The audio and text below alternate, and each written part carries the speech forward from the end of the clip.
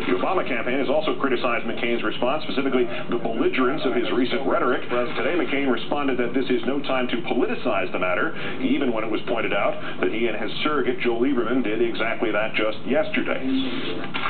Barack Obama and John McCain's statements, Senator Lieberman said one had kind of a moral neutrality to it. That comes, I think, from inexperience. The other, Senator McCain, was strong and clear. That seems a little political to some, no? Well, let me respond by just saying that I think that whatever we think at the moment, that we can all reserve that for a future time.